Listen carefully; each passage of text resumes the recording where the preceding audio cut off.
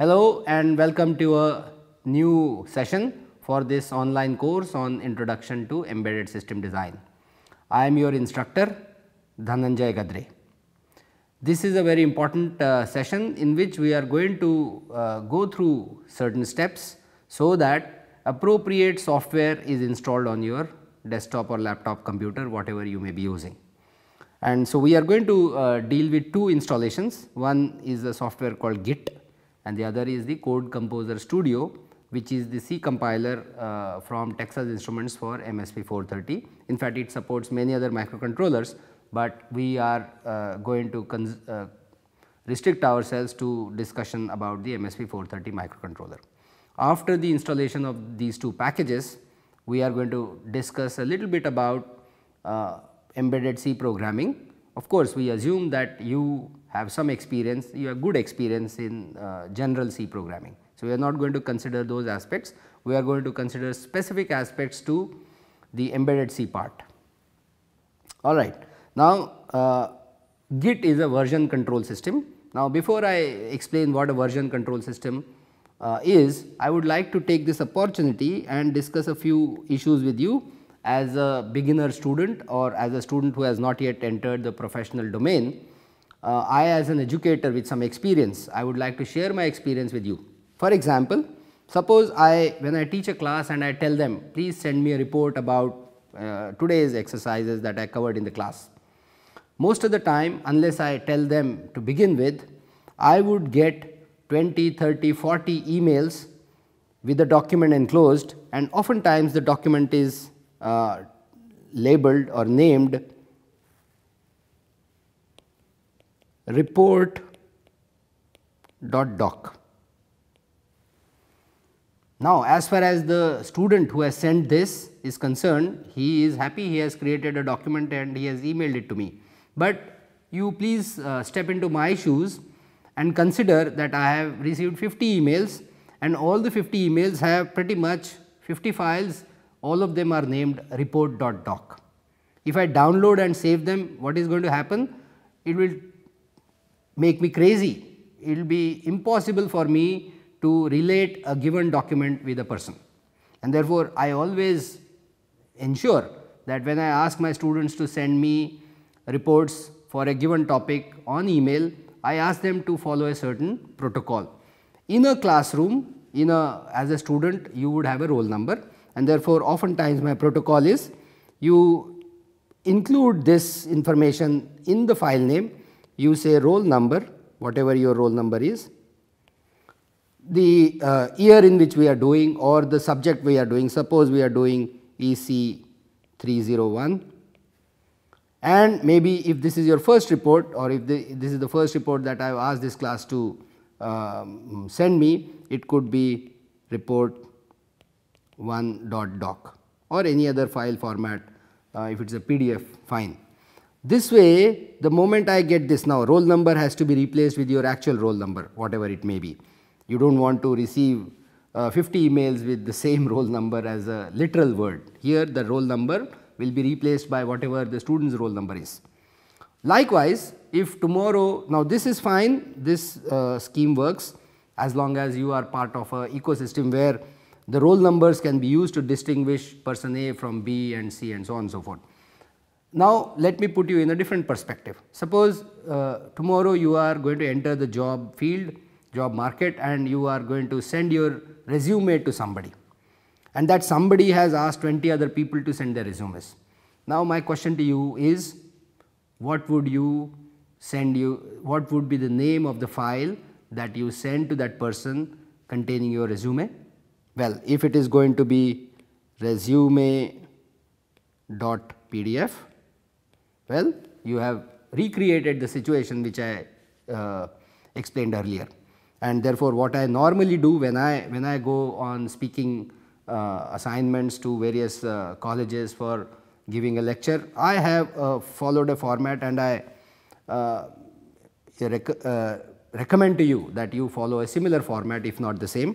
I always keep track of my changing activities and reflect them in my resume as I would say DVG my initials, but that is because these are very uncommon initials. If you have names which end up having very common initials, please modify it, and then I say resume or CV, and then I also have a 4-digit number. For example, it could be 0320, and here 0320 is going to tell me that I created it in 3rd month of the year 2020, and this way I am able to know what is the latest resume that I have kept on my files, and the person who receives it can make an idea that this is a resume for a person whose initials seem to be DVG.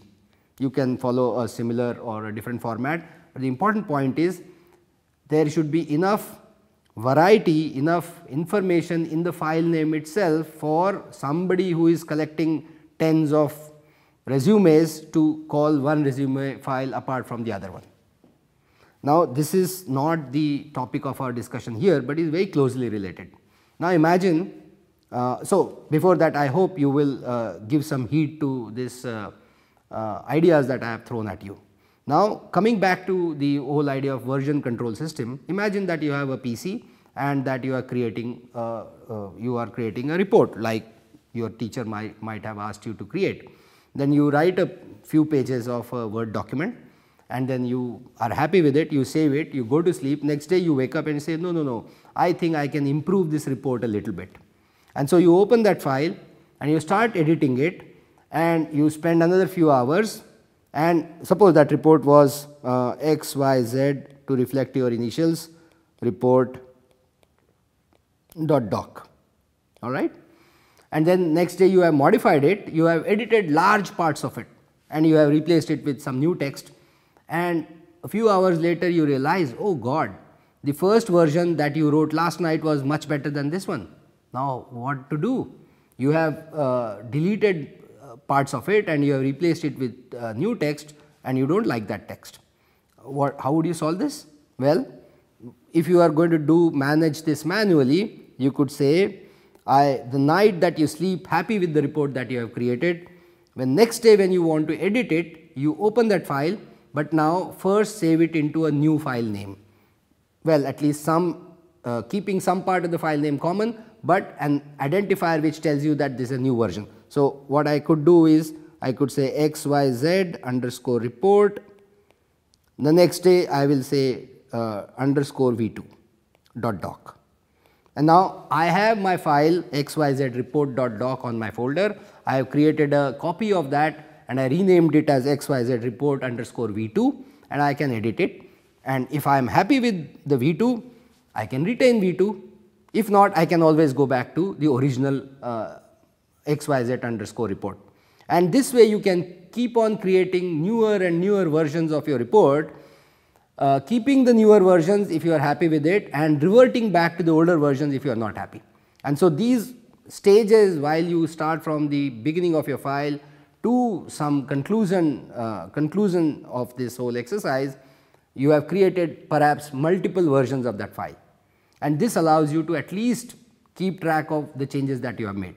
Now, of course, if you did it manually, it will be a nightmare to have so many files on your system. This is where an automatic version control system or creating documents under the supervision of a software which keeps track of these changes comes into picture.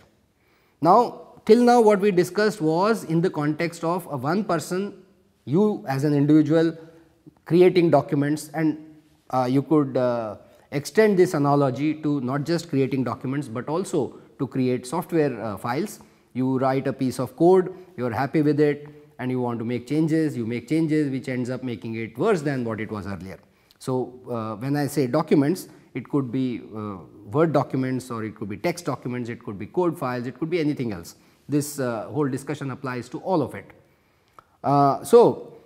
Imagine that you were working on a project in which there were 3 or 4 files and it was being worked on by a few people who were not geographically present at the same location. That is, they were distributed across the town or across the city or maybe across the world, which is quite common these days. Now imagine that all of you wanted to access files, make changes to those files, and it is possible that the changes that you made made the whole new version worse than what it was earlier. And so, you not only need to create, you not only need to take care of these files, the changes that you are making through a automatic piece of software, but you also need a single source or single repository, single location where these files will be accessible to all the people who are working on it.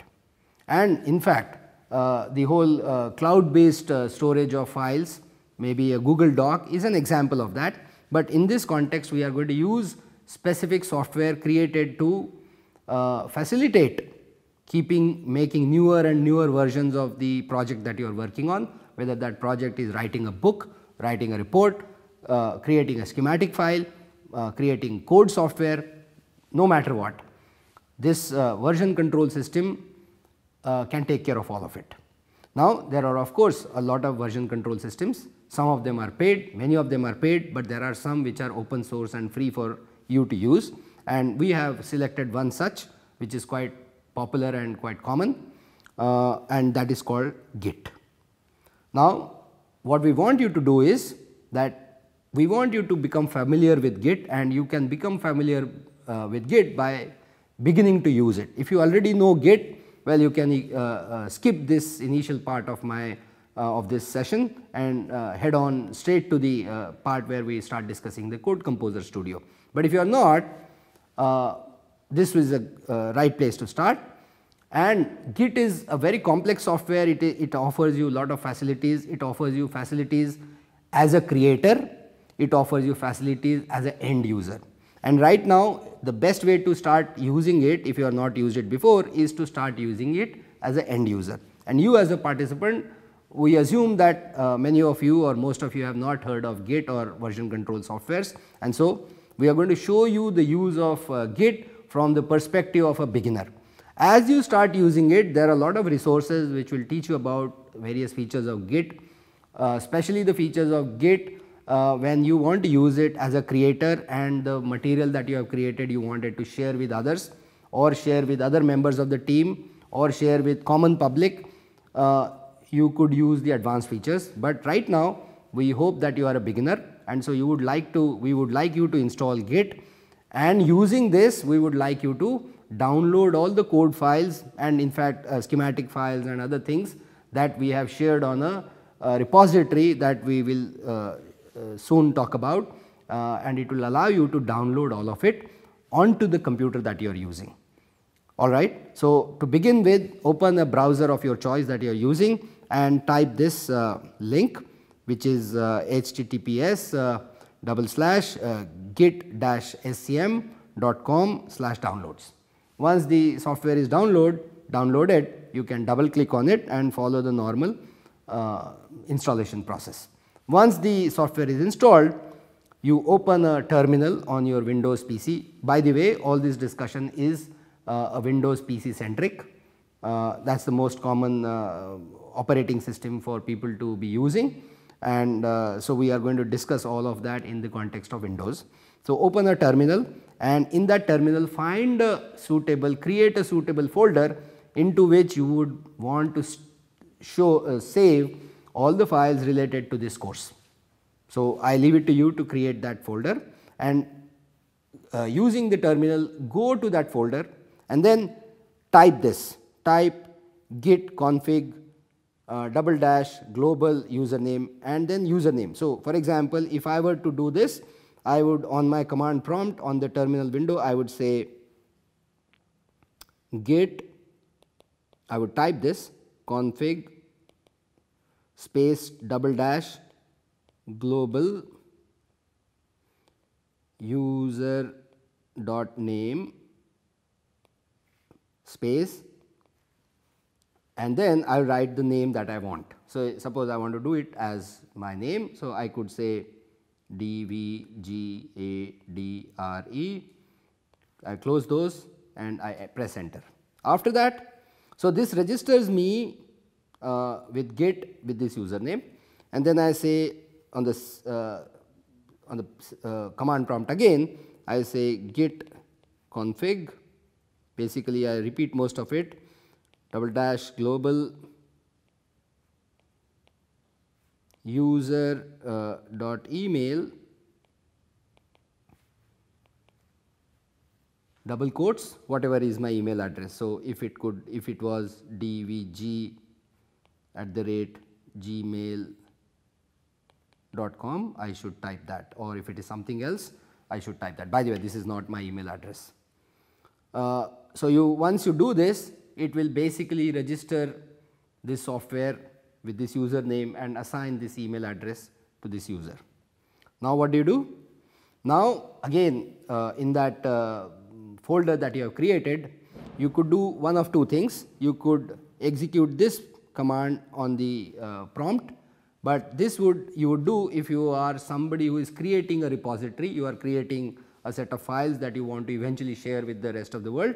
Since you are not that, you are going to execute this second line, and what do? You type git clone and a URL address. So, which means basically you are going to write git clone followed by this entire address, following the letters and characters exactly.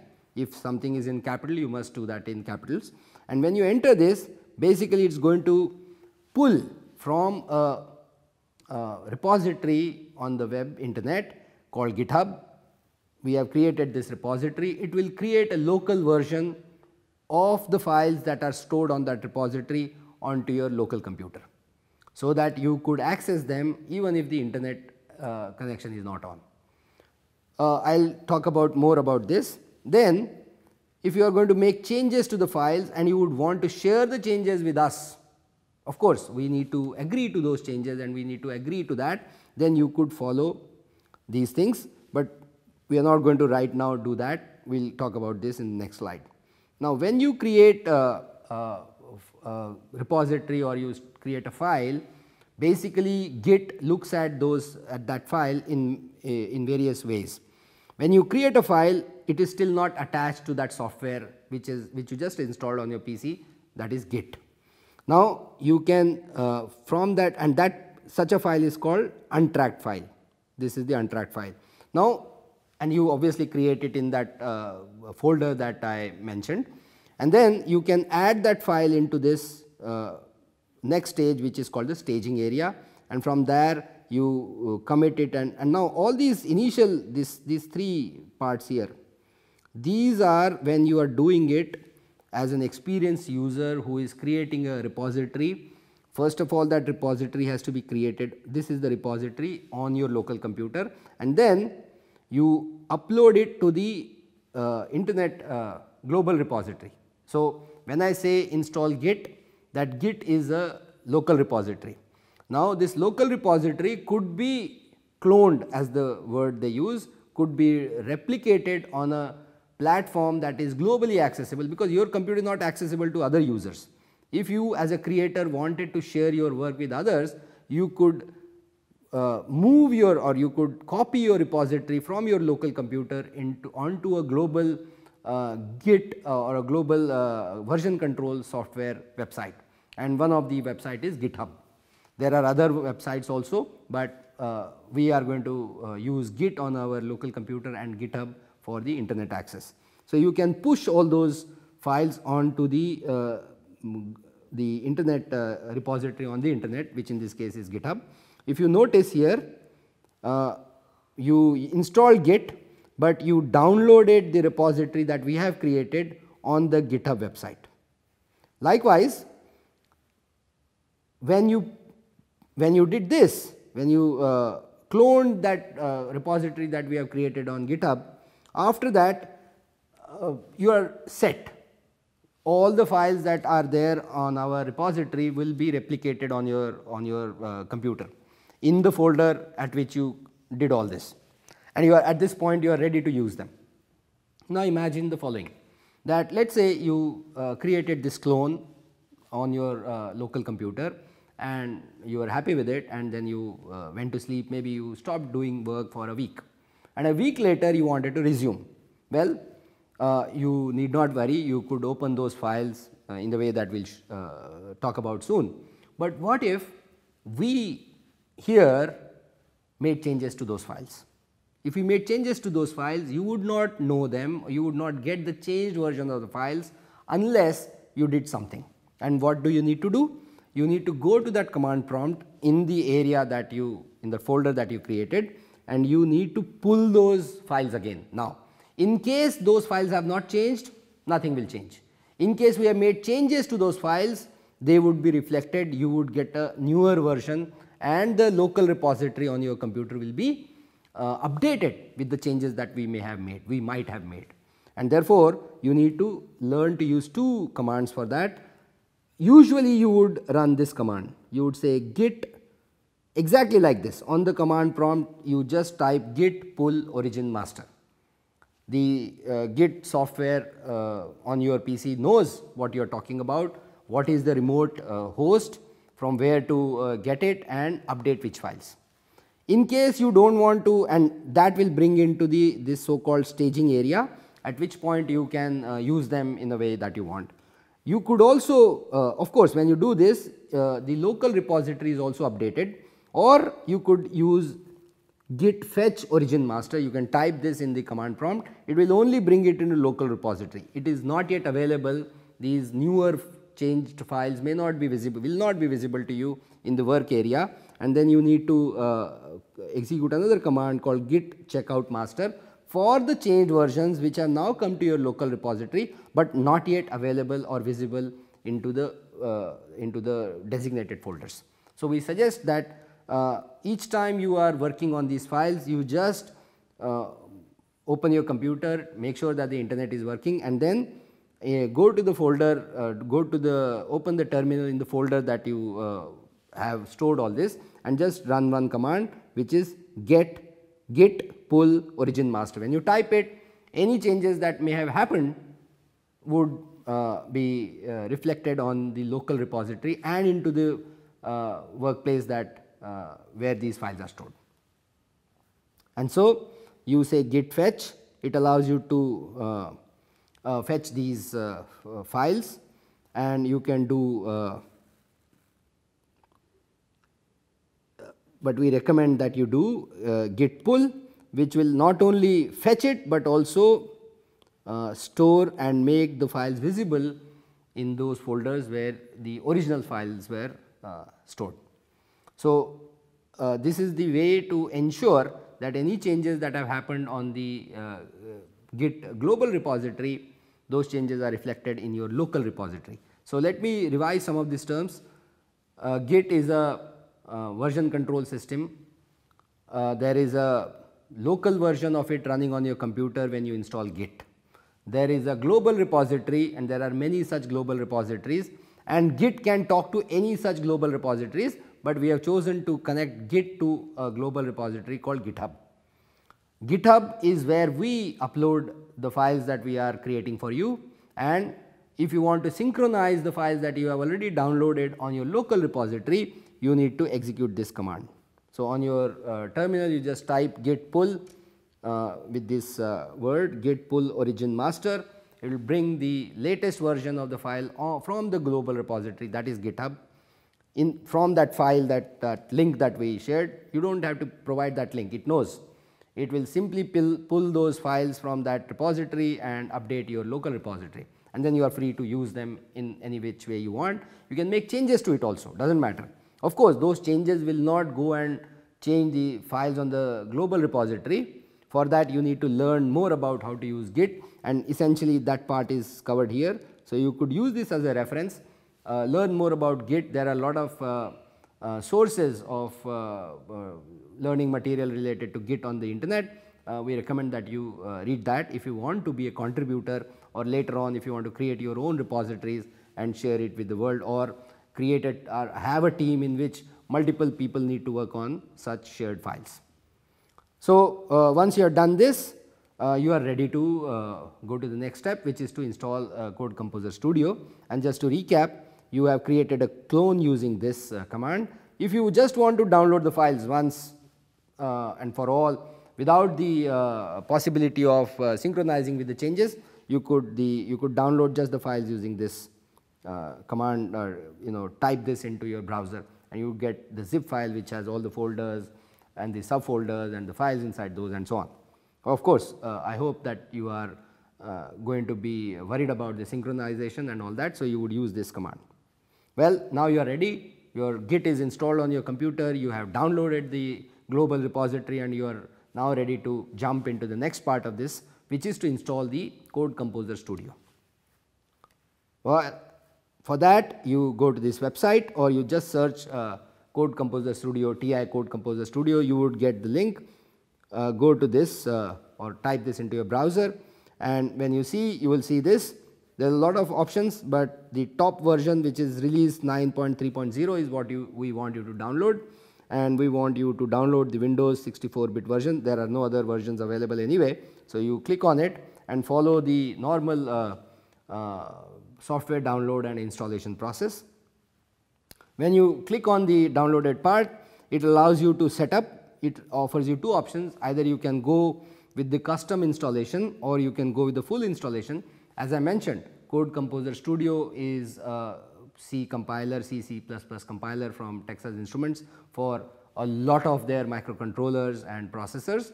But since in this course we are only going to be talking about MSP430, there is no need for full installation. If you chose the full installation, it will install compilation ideas for all the processors that TI offers. We are only dealing with the custom part, that is one part out of so many processors. So, we recommend that you use the custom installation. Then you go next, and in the next it offers you all these options which you can check out, and since, as I mentioned, we only want to deal with MSP430, check out the first option, which is MSP430 ultra low power MCUs, and then select next, and now you are ready. Your software is going to be installed shortly, and once it is installed, we want you to be able to write code files and compile them and download them and so on and so forth. Of course, we do not want you to write code files from scratch. In the beginning, we would want you to use the files that you have just downloaded. Remember, in the previous segment of this lecture, we talked about downloading a repository of code files and of course many other things onto your local computer. So, all you need to tell CCS that I want to edit existing files, you want to point where those files are located, and so you need to import those files. So, to import existing files, you go to file, import, and in the tab it will show general, and then you say that you want existing projects into your workspace, and you need to point it to the right directory, which would be in that folder that you created. And once you do that, you refresh, select all, finish. Now you are good to go. You have all the your Code Composer Studio would know all the code folders that we have created for you. They are already installed on your computer, but now Code Composer Studio knows where they are and that you want to work on them.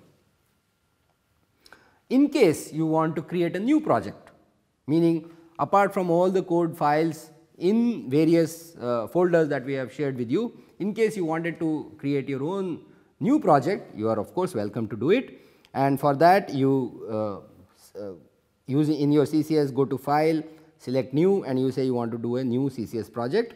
There you need to mention that your target is this is the MSP430G2553, and that the compiler version is this, and then when you say finish, it will create it will automatically install some information for you into specified areas.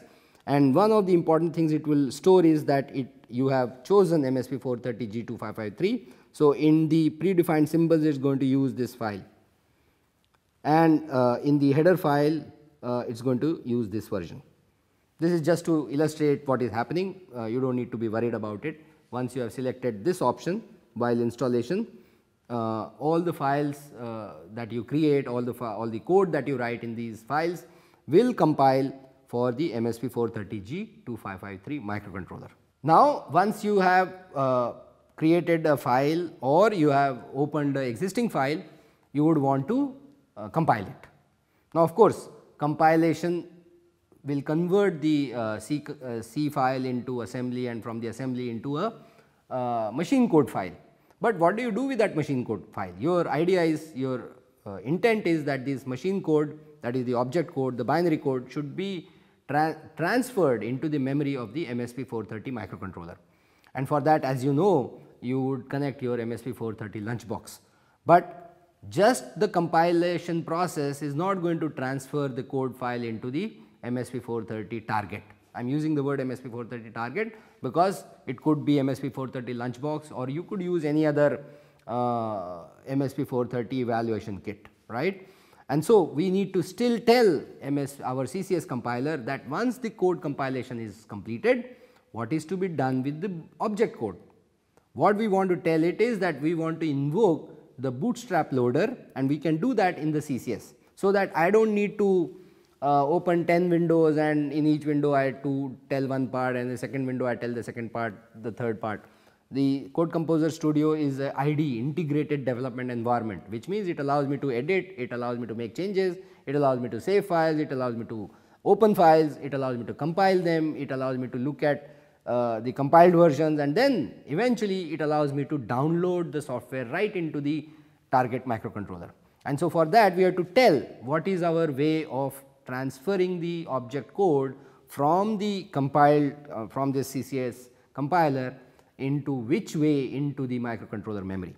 And since we are going to use the bootstrap loader, we need to instruct the CCS that this is our preferred method. And for that you go to project properties, there you would see a tab build. In that you select MSP430 hex utilities and you say enable MSP430 hex utility. Then you press apply and close, and then you do the second step where you again go to project properties, you say build MSP430 hex utility. You are specifying the output format options and you select here, as you see, output TI-TXE hex format. There are many ways in which the hex file can be saved. This is the preferred version which is compatible with the bootstrap loader. So, we want you to select this. Once you are done, then you go to step 3 and it basically shows you that once the build is completed, that is when I say the word build here, it means the entire process of compilation and so on and so forth, what to do with it. It is going to create a file name like this, and remember this part is very critical. This is basically telling the computer and the Code Composer Studio that the compiled file has to be downloaded, has to be sent through the USB port, which is seen as by the computer, which is seen as COM9 in this case, right. But of course, in your on your computer the USB port to which you connect the lunchbox may appear to be a different number. So, what you need to do is go into the device properties and find out that the port when you connect your lunchbox, it is reflected as what COM number.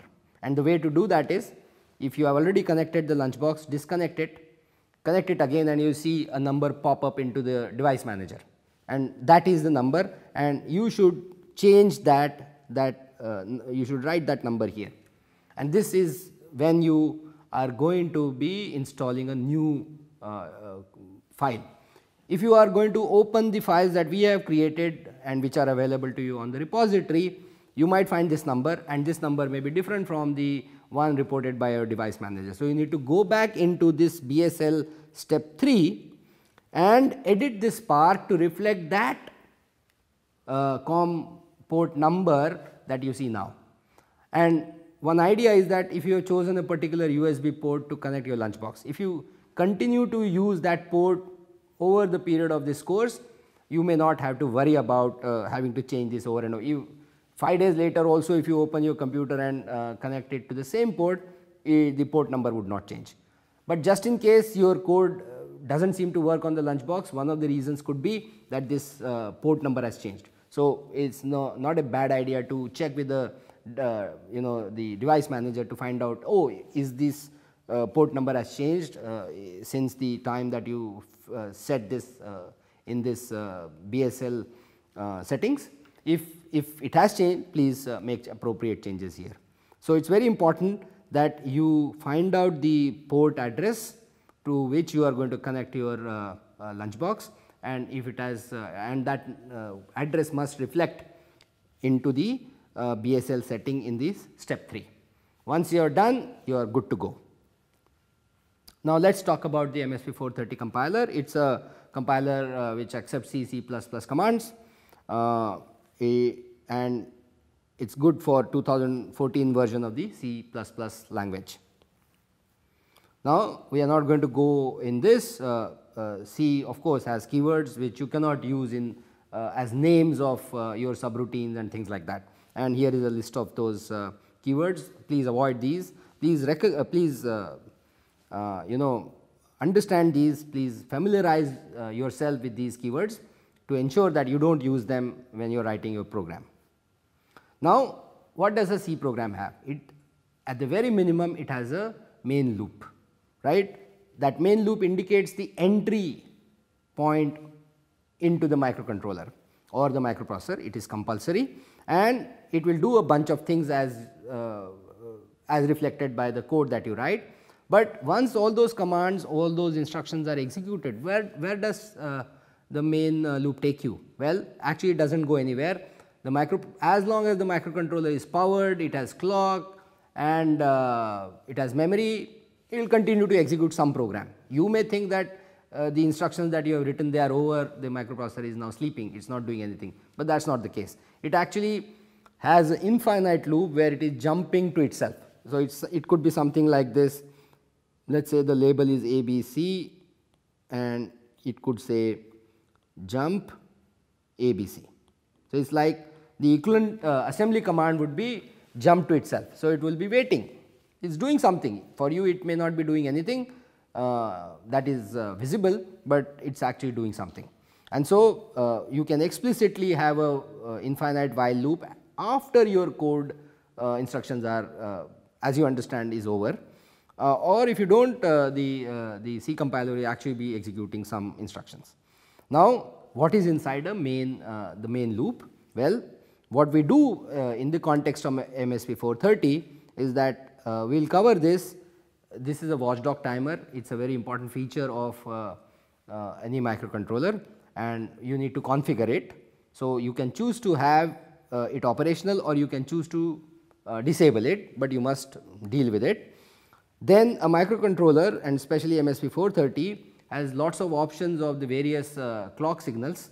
So, you need to set that up if you choose to. If you do not set it up, the MSP430 works with some default clock which is usually born out of the DCO and the frequency is 1.1 megahertz, and I am talking in the context of MSP430 G2553 microcontroller. Then you need to do something to configure the ports and peripherals, that is you may have output ports and you want to say you have ports and you say, oh, I want these ports to be output, or some bits of those port you want to be input, or some timer you want to work at certain frequency, or some ADC you want to work at certain rate. You do these initializations. After this, in case your code requires interrupts, you enable them, and then comes the actual meat of the program, which is basically you are doing something repeatedly.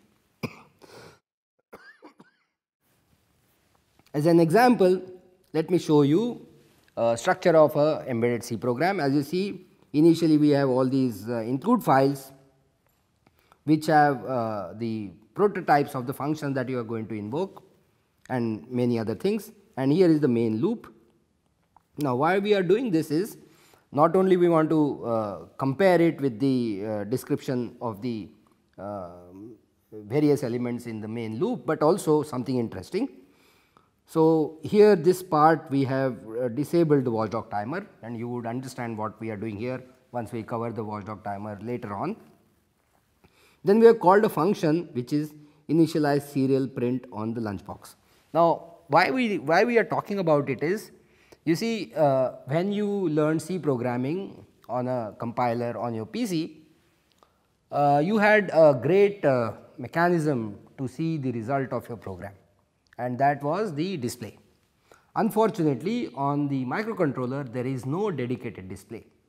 There is a display, very rudimentary display, but that display can only show binary information, and I am talking about of an LED.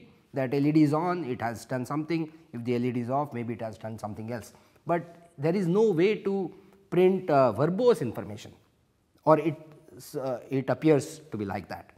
Well, if you have used the PC or laptop desktop to download code into your microcontroller, you could actually in principle use the display of your development host, that is your laptop or desktop, to display information.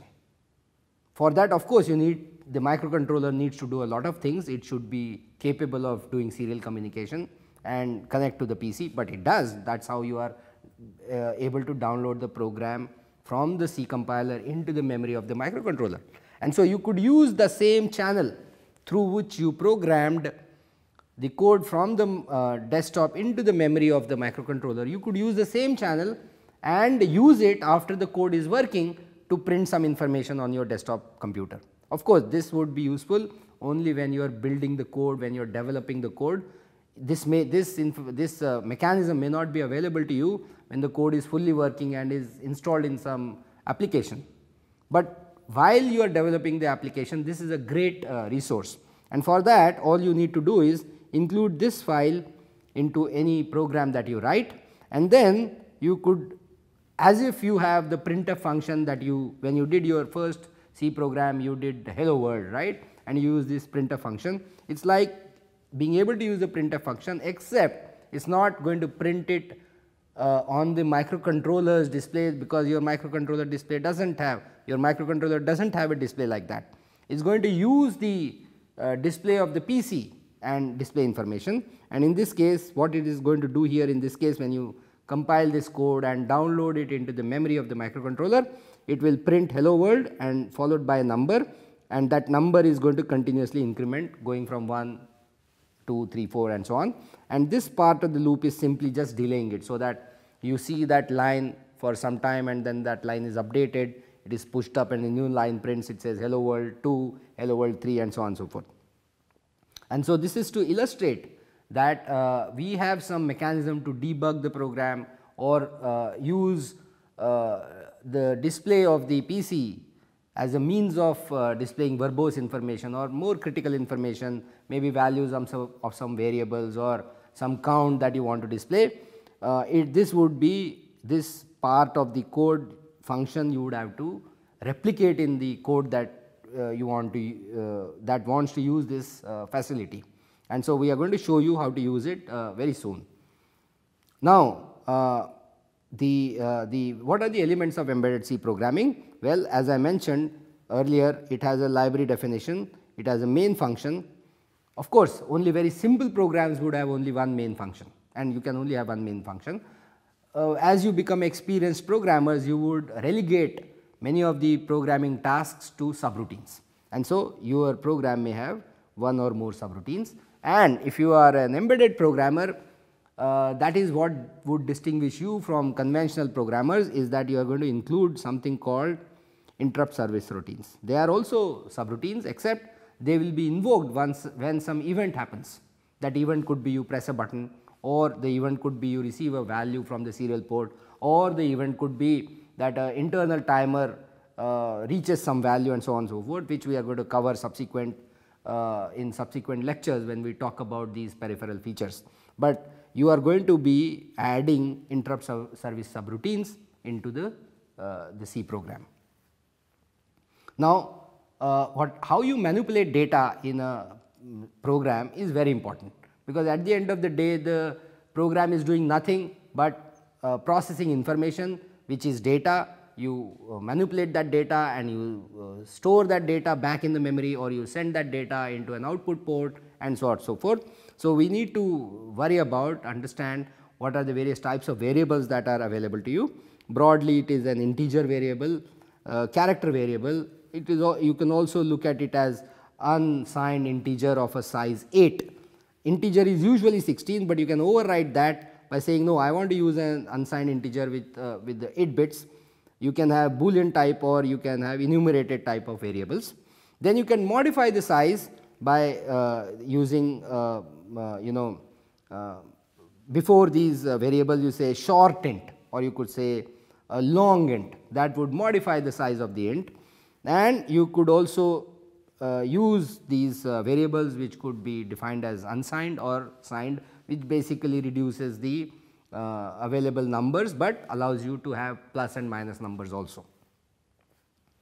Apart from that, the C keywords that are required to manipulate memory locations are auto, in which variable is allocated in the stack memory, or you could have static, in which the information will remain in a memory location. You can use an external definition in which you want to access certain memory locations which are outside the scope of the current program, or you could use internal registers for storing information. Also, the variables that you have defined, you could also qualify the way they operate, the way they are managed by the compiler, by saying that the information is constant. Of course, then it is not a variable, but you are saying here is a number that I do not want to change, or here is a number which is stored in some memory location.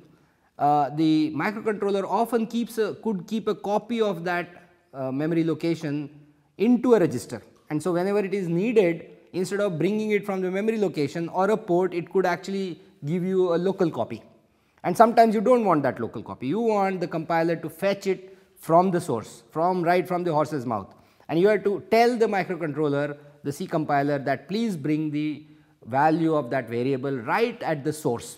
And one way to do that is to add this keyword in front of the character or integer variable that you are declaring. For example, I could say int my underscore value, right. This would be a normal variable, but if I said volatile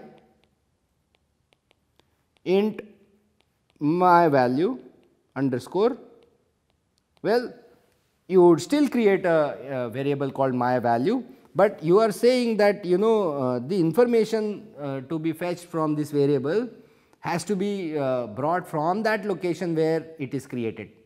A copy, if it is being maintained, should not be used to provide you whenever you need it. And so, usually we use this keyword when we are looking at exchanging information from an interrupt subroutine with the main program, or from the main program into the interrupt subroutine. And of course, you would get to know it when you see code examples that we discuss. Here are the data types that are available in C. I do not need to repeat, this is very similar to what you may have already studied when you learn C programming. Of course, we can there are many ways, as I mentioned. Usually it would suffice to have int and char and maybe a float type of variable, but oftentimes you can use uint t or uint 16. So, you are defining that it is an integer, but it is of 8-bit size, or it is an integer of a 16-bit size. Of course, you need to know where these header files which define these kind of data is available. So, if you are going to use this, you have to include int types.h into the C program that you write. Well, now coming back to the whole point of using a serial debugger or a serial print, here is the microcontroller lunchbox that you would have received. Now, if you see here, there are we are going to use, we are underneath here is the USB port, and the USB port there is a chip underneath here which is a USB to UART converter, which connects to appropriate UART pins on the microcontroller. Now, it turns out that there are two UART ports, so to say. One is a conventional UART port, that is a serial communication port, and the other is the port to be used when you want to use the USB to download program through the bootstrap loader from the PC into the memory of the this microcontroller. And so, you have to select some jumpers, and that is being shown here. When you want to program, when you want to download the program, these jumpers should be on this side. And when you want to use this microcontroller and you want to use the USB to transfer information from the microcontroller back to your PC, then you must change the jumpers to these locations. So, that is what is the meaning as they are set here. So, right now, if you try to connect this lunchbox to your PC and compile the code and download it, it will not download. Why? Because it has not made the connection to the appropriate pins. So, be very careful and sure that when you are downloading code, the jumper should be placed here. Let me show it again here.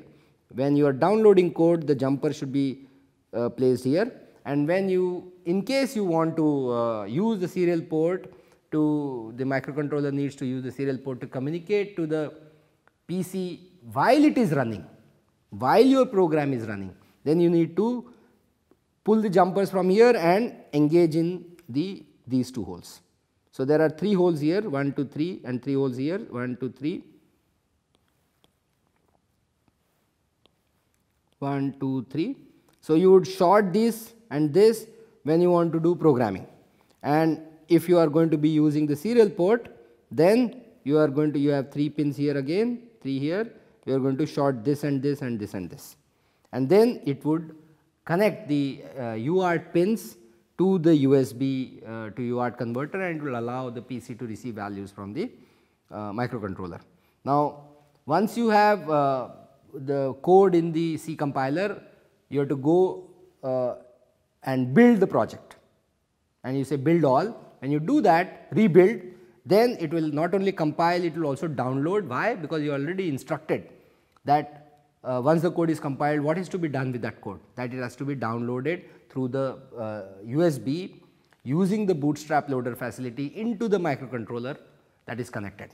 And so, when you do that, if you were to compile this program that we were discussing earlier here, if you compile this and downloaded it, after you have downloaded it, you change the jumper setting to connect to the UART. This is you would start seeing the values on your PC, but I missed a point that for the PC to show the values that are coming from the microcontroller, you need to have a program running, and that program is called PuTTY. It is a serial terminal emulator. You can download it from this link. Now, in this also, because there are many USB ports, you could be communicating through any USB port, you need to tell the PuTTY configuration screen which port you are going to use. So, here in this case, for example, it says COM60, of course not. You find out from the device manager which COM port your lunchbox is connected to, and you write that number. And then the serial communication speed has to be set to 9600, because our microcontroller is going to be sending values at this rate. What this rate is and what does it mean, we are going to cover when we do serial communication in one of those lectures. And then you do only on clean exit, and then you open this, all right. And then when you do it and your program is running, you have already downloaded the program, and when it is running on your microcontroller, this PuTTY window will open, and here is what you will see, hello world 1, 2, 3, and you will see every second or so this value is being updated. So, this is the way serial debugging could be implemented with the microcontroller. Now, once you are happy with the way it is working, you can use this feature later on, and maybe in one of those lectures we will one of the subsequent lectures will show how to use this serial monitor facility to print intermediate information on your PC for debugging purposes or for any data monitoring purposes. Right now, let us come back to using the C programming language for issues related to embedded C programming, and one of the things that it needs to do is to manipulate bits, because it is going to get information from the PC, from the various ports or values stored in the memory, and then it needs to decide whether the number is 0 or whether a particular bit in this number is 1, or shift that bit certain bits to the left or to right. So, you need to know instructions which allow you to manipulate these bits, and so instructions which allow you to play with these bits are called bit manipulation instructions. And so, we say, for example, you want to set a particular bit in a variable. So, let us say the variable, although this is not really a variable, this is a port that we are going to talk about once we talk about the digital input and output ports of microcontroller. But imagine that this port, this could be as well, this P1 dir could as well be another variable, and if that is initialized with the value 8, now 8 in decimal is also 0 0 0 0 1 0 0 0, right. And so, we want to set certain bit. What do we want to do? We want to set the, so this is 0, 1 and 2, we want to set the second bit. So, the way to do that is we want to set the second bit without affecting the other bits. And so, what we do is we did that variable or with the variable which is shifted in which 1 is shifted 2 places to the left. And so, once you OR it, this 8 is going to be ORed with the 0, 0, 0, 0, 0, 1, 0, 0. And so, the result will be 0, 0, 0, 0, 1, 1, 0, 0. This would be, this you would get at this point. Now, you want to take the bit 7 plus bit 6, that means you want to set this and this bit, and you want to OR it with the original value. And so, when you execute all these 3 instructions, initial value loaded into the variable was 8, but after these 2 additional instructions, that is this and this, you would end up with this result. So, please go through this code and satisfy yourself that that is what it is going to happen. So, this is a mechanism to set arbitrary bits in a variable. In this case, this variable happens to be a port address or a port location. Then you can clear certain bits, that is, you can turn certain bits off, and for that you use a AND function, and you AND it with the invert of that. So, that particular bit becomes 0. So, you have taken 1 and you have shifted it 3 digits to the left, and then you invert that. So, that particular bit becomes 0, rest all become 1. And so, when you AND it, the other bits remain unaffected, the bit 3, that is bit 0, 1, 2, 3, bit 3 is made 0. If it was 1, it will become 0. If it was 0, it will remain 0. Then you can flip bits using this these set of instructions. A particular bit, that is bit number 5, and when I say 5, it means 0, 1, 2, 3, 4, 5. That bit needs to be flipped. That is, if it was 1, it becomes 0. If it is 0, it becomes 1. And so, as you see, the number is 8. In this bit is 0, 1, 2, 3, 4, 5. This bit is 0. When you execute it, this bit becomes 1. This is the operation to flip bits, and here you can get a bit, that is, you want to know a particular bit is the value 1 or 0. If it was 1, you would do something, if it was 0, you would do something else. This set of instructions will allow you to do it. How? You have initialized it with some value. Now, you want to know if a particular bit is 1, it will do something, if it is 0, it will do something else. You AND the original value with 1 shifted 3 bits to the left, and if the ANDing operation is 0, you do something. If it is non-zero, that is greater than 0, then you do something else here.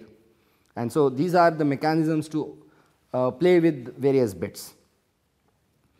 You could look at this code, which is available in the repository. Here it does lot of operations. You could modify them, and since we have included the serial print on the lunchbox, you would be able to see the result on the serial monitor, and then you can see what it is doing. You could vary numbers here, change numbers here, and rerun the program, recompile, rebuild and download, and you will see you can check your understanding of these instructions by predicting what number should come and see whether that number is coming.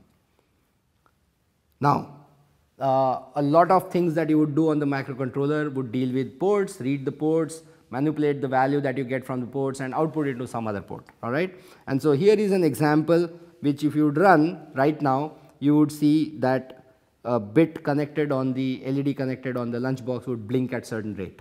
For that, we have to tell the microcontroller that such a bit, such a LED is connected to such a port which has a certain name. And as we will see when we deal with the MSP430 architecture, that these ports on MSP430 G2553 microcontrollers, there are 2 ports, one is called P1, the other is called P2.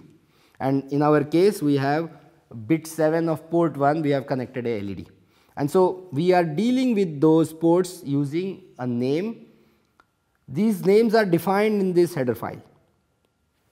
And so, we do not have to remember the addresses of those ports, we simply refer to them with these names. So, it is like somebody has already declared a variable whose name is this, and you can deal with these names, manipulate information in these locations. But it is possible to access those locations as memory addresses also, because you see MSP430 is a von Neumann architecture, which means the microcontroller or the processor inside has a unified memory map, and in the same memory map you are going to store the program. Some other parts of that same memory map are going to be used to store variables because you have RAM there, and some other locations are port addresses. So, you could look at port 1 as a name, available through this header file, or you can find out what is the address of port 1 and directly access that memory location. So, the same program I will show that you can get rid of this, you can remove this hash include, but then you would not, the C compiler would not recognize this P1 dir if you used it, or P1 out if you used it, it would not know. So, you need to replace it with the addresses of these two ports. And the second example here identical, it just replaces it with the memory address. In this case it is 22 and in this particular case it is 21. And the same program we have just commented out the names of those ports and replaced them with the addresses. And as you see here, we have also commented out the header file. So, we are not using the information in the header file, we are directly writing into those memory locations. Even then the same program works. So, the whole point of this exercise was to illustrate that when you are compiling code, essentially all these instructions at the end of the day for a von Neumann architecture modify certain memory locations, whether they are registers or whether they are variables or they are constants, they are all in the same memory map. If it was a Harvard architecture, then of course there would be data memory for which you would need to deal with those data memory in a different way, and you would have program memory and you would need to deal with that in a different way. In fact, here MSP 430 not only it is von Neumann architecture, but also that the ports are, you can see ports in two ways, one is called actual ports and the other is called memory map ports. In MSP 430 these ports are mapped into the memory map, that is the port addresses are like memory locations, which means any port can be seen as a memory location, any memory location can be seen as a memory location. And in fact, the point of this exercise was to show that a port is also a memory location and we can manipulate the information in the case of MSP 430. Why? Because it has a concept of memory mapped ports, ports which are seen as memory locations, and if they are seen as memory locations, their values can be manipulated by reading and writing to those memory locations. All you need to know is the address of that memory, and this second exercise is actually to illustrate that once you know specific and exact address locations, you do not need any names to access those ports or those memory locations. You can directly read and write, and when you read and write in this case, you are actually changing the way the LED toggles. And so, with this we cover three important elements of our journey, which is to understand what is version control system, version control mechanism, software for doing that, and in this case we have used Git. With that execution of that line, you have pulled the repository from the GitHub website and you have created a local repository on your computer, and then we installed the Code Composer Studio. Then you saw how the Code Composer Studio could be made to point at those folders which contain these code examples. You could import them and you could build them or you could modify them, and once you rebuild them you would be able to download the code into the memory of the microcontroller, and then a little bit about elements of embedded C programming.